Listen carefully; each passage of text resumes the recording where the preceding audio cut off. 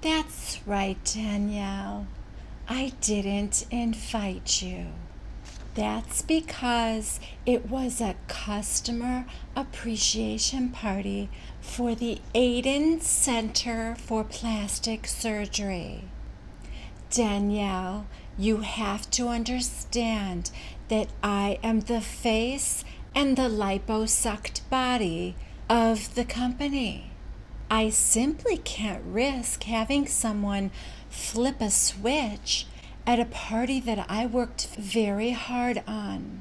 Certainly not when I am the face of the company. I mean, unless someone gives me a condescending smirk.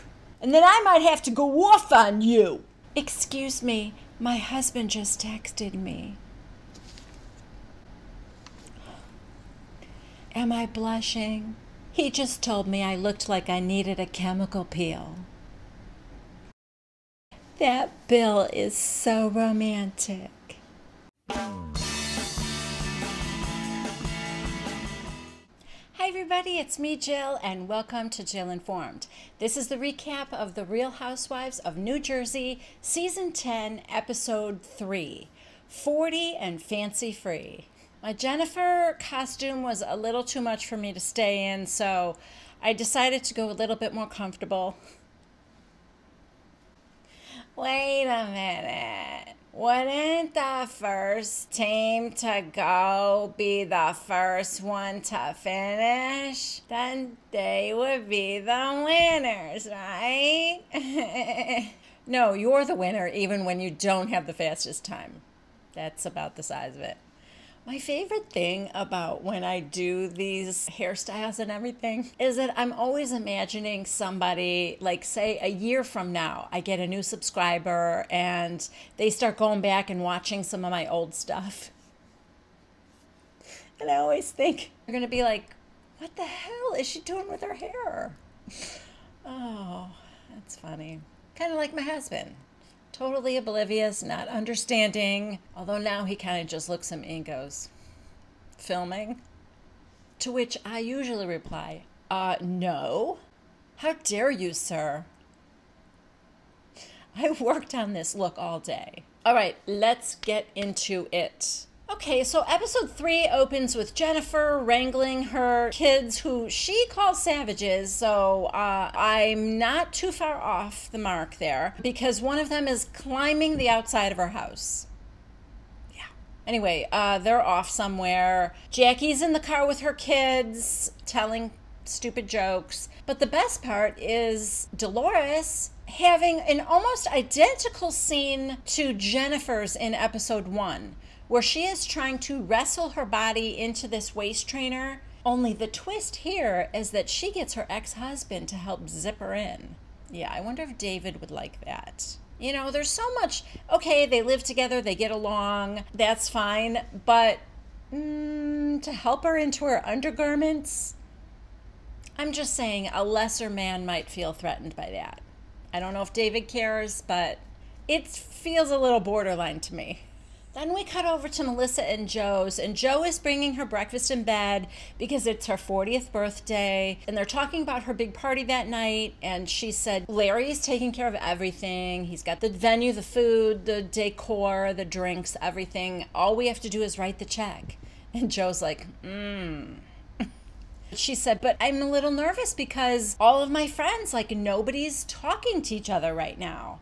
And I'm just afraid they're going to choose the party as the venue to kind of hash it out.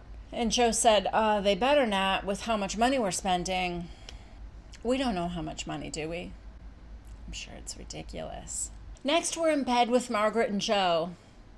My favorite place to be. And Margaret's like, oh my God, I'm physically exhausted from yesterday. Look at my leg, Joe. I think it's a blood clot. It's not. It's a nasty bruise, but it's not a blood clot. And she's like, I think you have to rub my leg. Then she tells him that Marge Sr., after 20 years, is getting kicked out of her apartment and she needs to find another one. But she's too exhausted to help her look, so she might have to move in with them. And Joe goes, no. I don't think you and I could handle living in the same house with her. And she said, yeah, I know you're right. She starts telling him a little bit about her altercation with Danielle from the day before. Margaret's a little nervous about seeing Teresa for the first time too, because she doesn't understand why Teresa keeps taking Danielle's side over hers. Then we cut back to Melissa and Joe in bed. And Melissa basically says the same thing. Margaret doesn't understand. And Joe goes, I don't know. Margaret seems like a good friend, and Danielle is just like a black cloud wherever she goes. But I did hear that there is a little trouble in paradise with Teresa and Danielle. They blocked each other on social media. So I believe there's a little trouble brewing. Finally. I just posted on Instagram, like, seriously, they must have dirt on each other, because what else could be the reason for the loyalty between the two of them? At least on Teresa's side, I think possibly it's because Danielle is just totally sucking up to her. I mean, she literally let her walk all over her, right? She got down on all fours and let her step on her back to get over that wall. So that kind of makes sense on Teresa's end, but I still think Danielle has got some dirt on her, or they have dirt on each other that is so bad that they have both just agreed we are just going to get along and never speak of it. So there being a little rift between them is interesting to me, because if it gets bad enough, Danielle's going to spill her guts about Teresa. If Danielle has something on Teresa, we will all know. And probably vice versa. They both kind of play dirty, so yeah, it'll be interesting. Oh, also side note, I know you guys heard about the new city, Real Housewives of Salt Lake City. I would love to know what you guys think. Leave your comments below. For sure, I'm going to watch it. I think I'm going to try recapping it. Depending on when it's on, I don't know. We'll see. But I'm going to give it a chance. I am slightly afraid that Shane will be on, as Utah is the only state where he has a valid license to practice law. Yeah, did you hear that? He failed the bar exam again. Again, for the 4th time. I mean, it might be time to pack up and move back to Utah, right? Sorry, back to the show. Anyway, Joe Gorga says he's going to talk to his sister because he knows Teresa can fly off the handle. He said, she's got enough going on in her life, so I'm going to talk to her about that. And Melissa's like, yeah, I think probably you're the only one that can get through to her. No, come on. I mean, seriously, can anybody get through to her? Not really. Now we cut over to Teresa, and Nono is making another delicious dish. Oh my God, I need a Nono in my house. And then Joe calls from the ICE detention center. It's the same old thing. She's like, are you okay? And he's like, am I okay? What? I'm here 38 months. They want to separate me from my wife of 20 years. I've got 4 kids. They want to separate our family. Of course I'm not okay. She talked about like him not wanting the girls to visit. And he goes, because I don't know what it's going to be like here. I don't understand. Nobody knows what they're doing here. It's crazy. I'm going to get deported. And she goes, you don't know that. And he said, listen, I don't see anybody here getting out. They're all getting deported. He's probably right. So they hang up, and Teresa's like, I can't take this anymore. And Nono is pissed. Yeah, he's like, I slap your husband. He never did anything right. 6 times I tell him, go make a citizen. He say, I go. But he never did. He gotta blame himself. And he's right. Okay, the next scene is apartment shopping for Marge Sr. They go to one apartment complex that has a 1-bedroom or a 3-bedroom. And of course, Marge Sr. likes the 3-bedroom, but it's $5,000 a month. And Margaret said, Kababa, you don't want to use up all your money. And on a place that's too big for you, and that I'm going to have to be kicking in a lot. They don't have a 2-bedroom available at that time. So she said, let's go somewhere else. And Marge Sr. said, well, can we do it another day? Because I have an event in the city at 5 o'clock I need to go to. So Marge Sr. is living her best life and doesn't have a lot of time for Margaret. Now we are at dinner with Dolores and her father, Larry. Have we ever met Larry before? I don't think so. Larry apparently had an aneurysm behind his eye and they caught it in time. There's 3 blocked arteries. They call it the Widowmaker because normally you don't even know you have it until you're dead. So she wants to make sure he eats healthy. He orders pasta. She's like, that's the wrong thing, Dad. She orders fish, but he's like her mom. Do you guys remember? She was trying to get her mom to eat right, but her mom just likes, you know, her donuts at breakfast time and stuff. So that's going to be a little bit of a problem. I don't think she's going to change their ways, you know? So yeah, I mean, I feel bad. But then he starts talking about how he saw David and he's like, you know, how are you with that? Because he's always going to put his job first. And she goes, I'm good. I'm fine with it. I'm in no hurry. He's not jerking me around, Dad. And he goes, okay, but is there a light at the end of the tunnel? Well, no, he said, is there an end to the tunnel? But that's what he meant. He goes, what are you doing? And she goes, I'm coasting. And he goes, you're too old to coast. Oh, God. Some tough love from Larry. That scene ends with Dolores saying, Dad, you know, I got to tell you, you scared every boy I ever went out with. And he goes, well, I don't know why that would be. And she goes, because you cleaned your gun in front of them?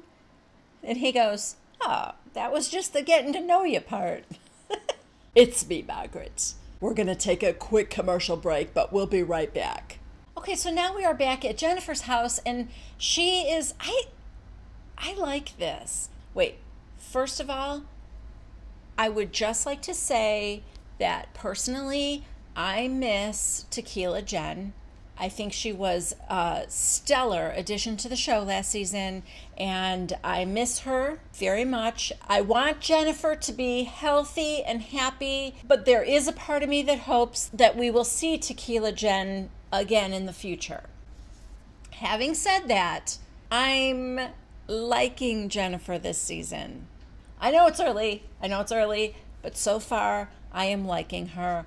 I love the talk that she had with her daughter last week. And in the scene I'm watching right now, she is making a healthy lunch for everybody. She wants them to try bulgur, which is like a brown rice dish. And she's got some broccoli on the plate. That's a step in the right direction.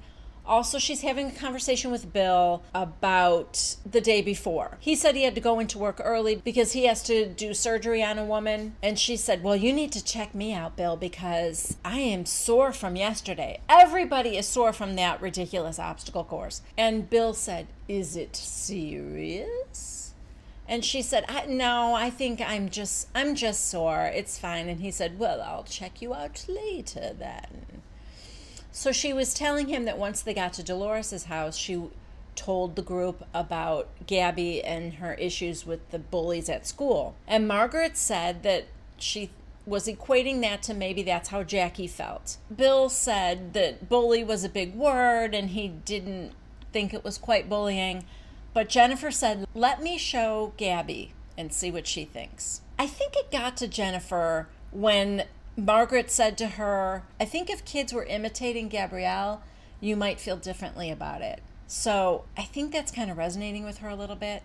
Anyway, she is now showing the video of her impersonating Jackie to her daughter Gabby. Oh, but before that, we are going to do a little cutting back and forth because now we cut over to Margaret and Jackie, who are looking for a present for Melissa for her 40th birthday. They're teasing, like saying, oh, thank God she's finally 40 because, you know, making us feel old. And Jackie said that even though I'm only 42, I still feel a lot older for some reason. And Margaret said, well, what do you think that makes me then? But you know what? You're as old as you feel. And I feel like we're all about the same age, except for Jennifer. She seems a lot younger than me. And Jackie said, oh, well, Jennifer's like a child. I mean, can you believe that video of her imitating me? So now we cut back to that video of her imitating her, but this is Gabrielle watching it. And Gabrielle said, well, if it was happening to me, it would hurt my feelings. And Jennifer said, well, from where I was coming from, it was just supposed to be a joke. Then we cut back to Jackie and Margaret. Jackie says, you know, the kids were friends. Evan and Bill got along well. We had a really nice relationship, and that's why this really kind of burns. And both Margaret and Jackie think that Jennifer is still up Teresa's ass and wanting her to like her. Teresa is the cool kid. Oh God. It just even sounds so bizarre to say that. It's just like the Tres Amigas being the cool or the popular girls. Ew. No. Nowhere else in the world, other than on these TV shows, would you consider Teresa or Shannon, Vicky, and Tamra to be the end-all, be-all girls that you want to be like. You know? That's not just me, right? Cutting back to Jennifer's house, Gabrielle said that if it hurt her feelings, I think you should apologize. And, you know, that's not what Jennifer wanted to hear, I don't think. So she kind of goes off on a little bit of a tangent about how, well, you know, she said my kids were spoiled and she's not innocent herself, you know, going on and on. But to her credit, in the end, I think it is sinking in and she wants her daughter to be proud of her. And she said she was going to deal with it. And I believe her. I think she might apologize. Oh my God, Teresa, just have sex with Tony already. Good Lord. The sexual chemistry between the two of them is making me uncomfortable. Tony is over looking at the pool progress. And she's like, how's it coming along, Tony? Fast. It's going real fast. And she's like, I just want it done by summer for the girls. And he's like, well, if it wasn't somebody I known all my life, then I'll get it done for you, Teresa. And she's like, how long have we known each other? And her hand is like lingering on his arm. I guess 40 years they've known each other. Now Joe Gorga comes up and she's like, Joey, how come I never took Tony to the prom? And he's like, I don't know. So he shakes hands with Tony and he's like, what are you doing here? He's just checking on the pool. And Joe's like, yeah, so what is this costing you? Everybody but Teresa is concerned about the cost of that pool.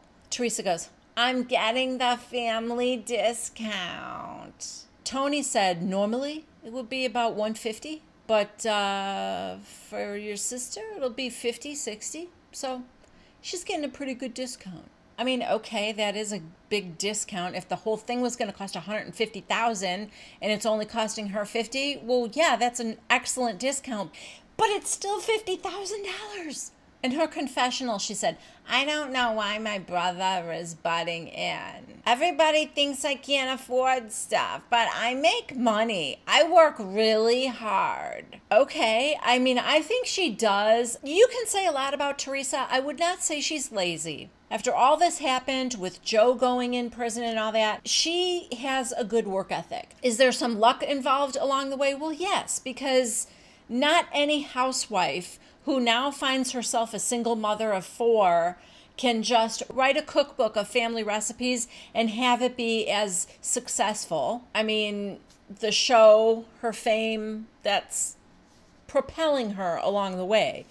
But I'm not going to take away from the fact that I do think she works. However, you also have 4 children that you're going to have to put through college. I believe you are racking up some kind of legal bills here. I mean, I don't know what to say. My usual go-to is, if you're not asking me for money, I don't care what you spend your money on. So I guess I'm just going to have to stick with that. As long as it doesn't take away from things that are important, then she can spend her money on whatever she wants. In the grand scheme of things with these housewives, I mean, 50 grand, it's not like she spent it on a Birkin bag. At least the kids will enjoy the pool.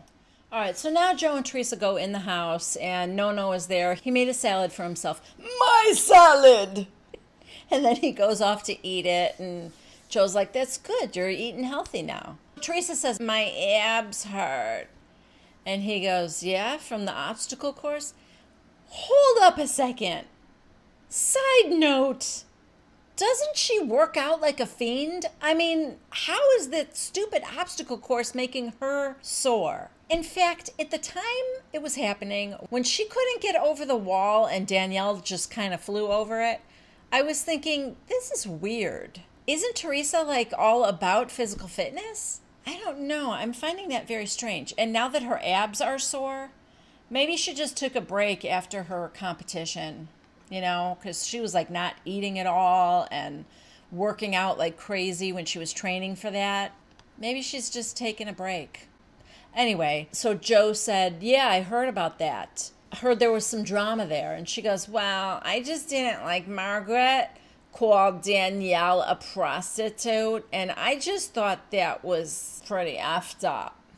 You're the first person that called her a prostitute. So Joe is trying to tell her, listen, 4 people all feel the same way about Danielle out of 5.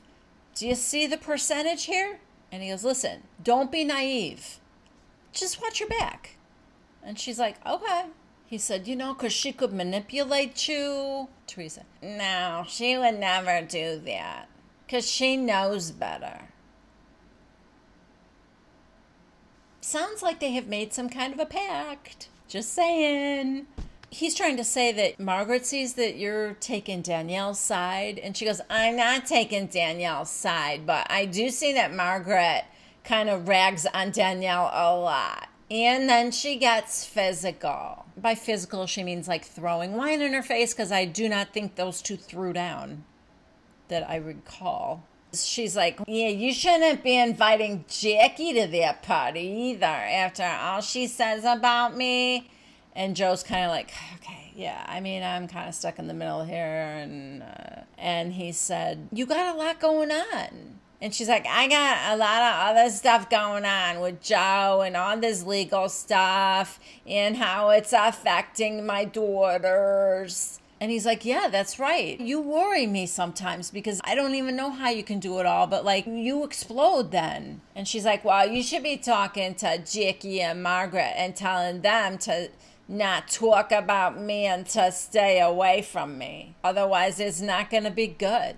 So if Joe's plan was to have no drama at Melissa's birthday party that he spent so much money on, then he might not have made as much progress as he thought. Side note, back in defense of Teresa, how much do you think Joe is spending on the birthday party? You know? I mean, maybe not 50 grand, but 20? Do you think? I don't know. But I'm just saying, that's for one night and you have nothing to show for it. At least a swimming pool is like a thing that you'll have now, that her daughters will have for years to come. Yeah, it's time for a commercial break, but we'll be right back. Okay, I think it's the day of the party now, and oh, you guys, I cannot wait to find Melissa's eyeballs somewhere in the party. I hope they're hidden somewhere. So everyone's getting ready. Over at Margaret's house, she's talking to Joe, and she goes, oh, Marge Sr., you'd think the party was for her. She took the day off of work to get herself all glamorous. I mean, where was that enthusiasm when I was looking for an apartment for her? Side note, Margaret has all those like silicone, you know, like those patches for wrinkles. Got them on her forehead and under her eyes and like her chin and her smile lines. But look at how she's got it on her chin. It's like she's smashing her cheek into a crease. Doesn't that look like she's probably making it worse? Like she's really creasing that smile line. Over at Jackie's house, the kids are like, where are you going? Why are you dressed up? And she said, oh, Mommy and Daddy are going to, Gino and Antonio's mom. It's her birthday. How old do you think she is? And her daughter said, 50?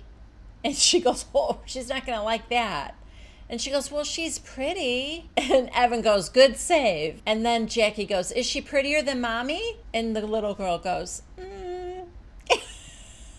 I mean, she's not wrong. Then over at Dolores's, she wants Frank Sr. He's like, where's the party at? And she said, I can't remember where she said, but she goes, I want you in like a dressy, like a black jean. You know, I think you should wear like black jeans. And he goes, okay. And she goes, I want to get you in a skinny jean.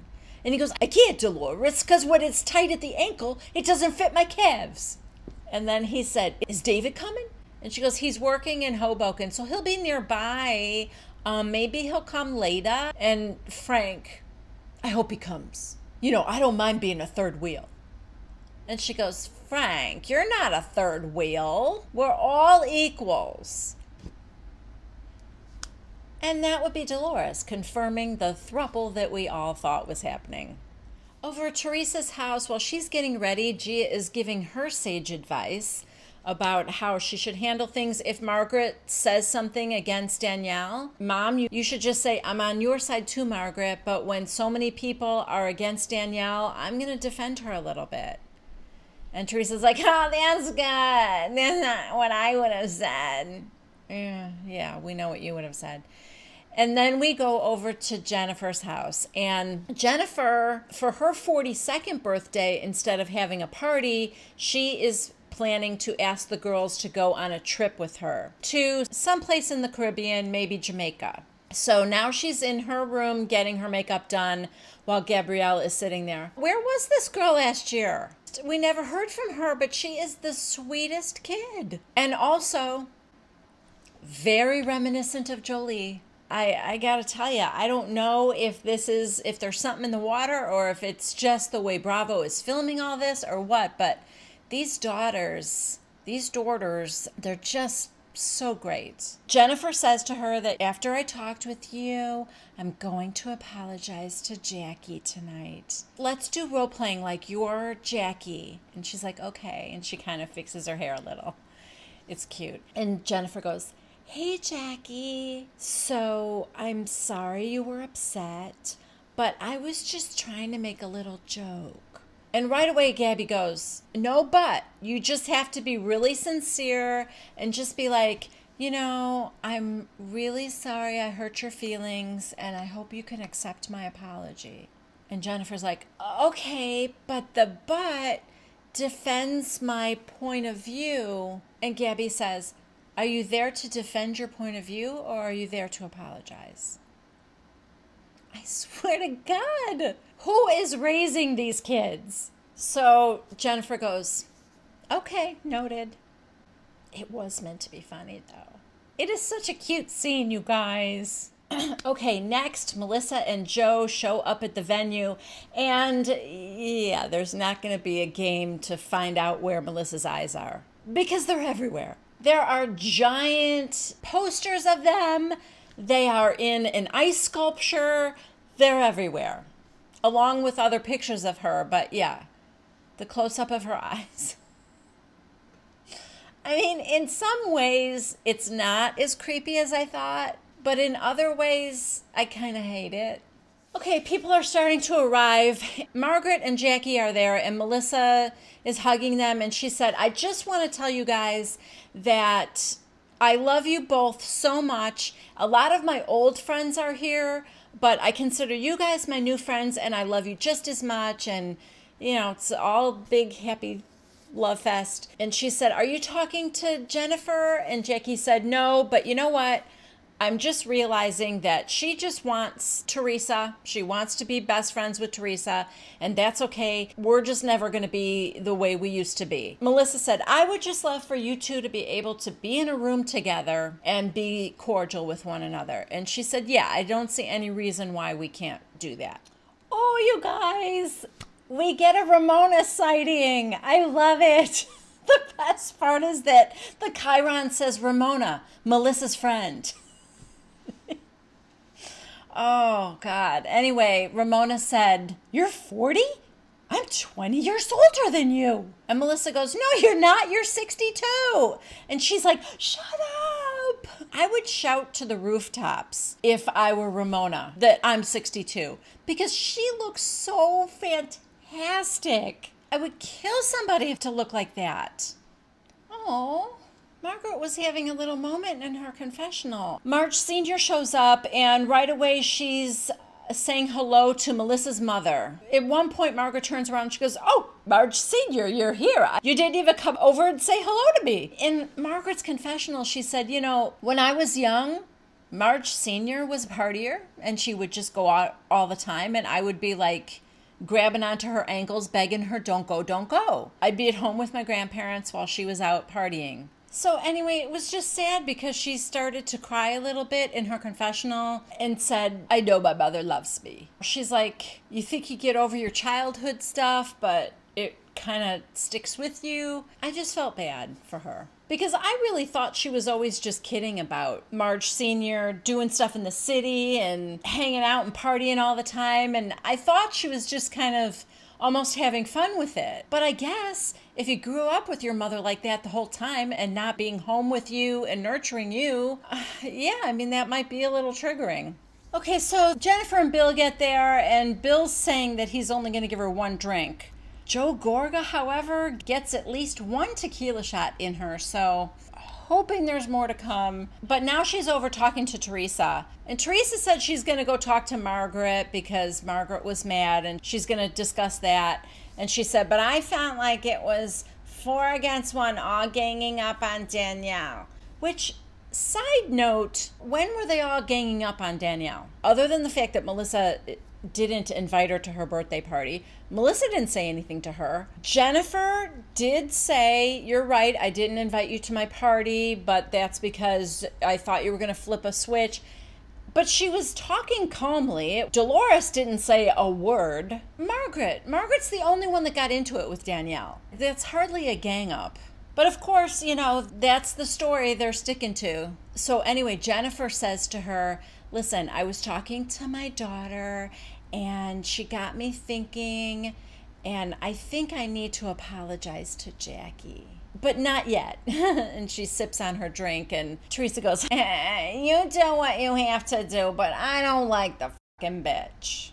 Ooh, okay. I am not the only one that likes Tequila Jen. Joey Gorga. Jen. He's got another shot for her.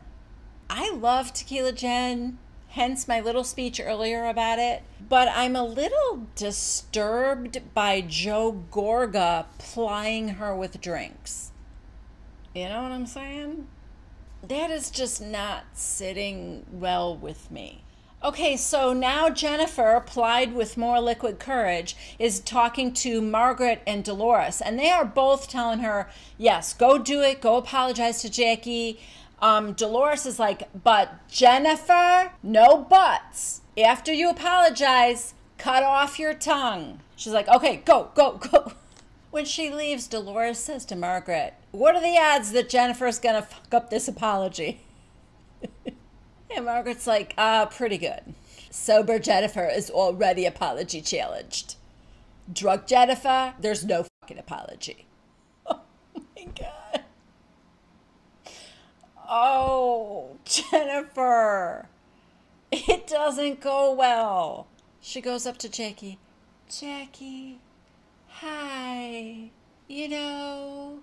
And it's like she's trying to hold her hands. Jackie's trying to take her hand away. I know you took it as me making fun of you, but I took it as I'm just impersonating someone. Good Lord, she somehow pulls out an apology. She ends well with, I didn't mean to hurt you, and I'm sorry. And Jackie, I don't know if Jackie was just so glad it was over or what, but she's like, that's all I wanted. And if I didn't like you, I wouldn't have been so hurt. It's all I needed, honey. Okay, so now people across the room are noticing that the two are hugging and getting along, and they're like, oh, this is good. Margaret goes over there and she goes, did you two make up? And Jackie goes, yes, it was one of the most sincere, loving apologies that... Here comes Teresa. Margaret, can I talk to you? And Margaret's like, okay. And the music is like, don, don, don, don, don, don, don. Am I in Twilight Zone? Teresa has a very decent apology. She kind of sticks to the script that Gia gave her, and I cannot believe it. She tells Margaret that her friendship means a lot to her, and that she felt like Danielle was getting ganged up on, and she's not taking her side, but she wanted to defend her. Margaret was happy with that, and the two of them go off. Now all the husbands are together having fun. Joe Gorga says about Frank Sr., who thinks he's banging Dolores? Right away, Joe Benigno raises his hand and some other guy raises their hand and Bill goes, I don't want to accuse him of something that he isn't already doing. And laughter all around. Okay, now the full cast is there. They're standing together and everyone's a little drunk. Everyone's asking where David is. Is David coming? Is David coming? And she's like, does it look like David is here? No, he's not. He's not coming. He can't make it. That's annoying her. Somebody, oh God. Jennifer said something about blowjobs and Dolores said, I never do that. And they're like, you've never done that? And she goes, I'm lying like a bitch right now. I have never seen Dolores tipsy. I like it. So, like I said, everyone is there, including Tequila Jen. Oh, girl, I missed you.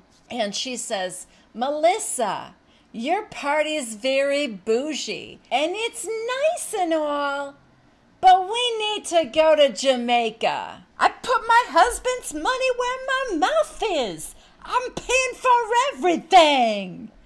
Woo! It's my birthday, and that's how I roll, motherfuckers.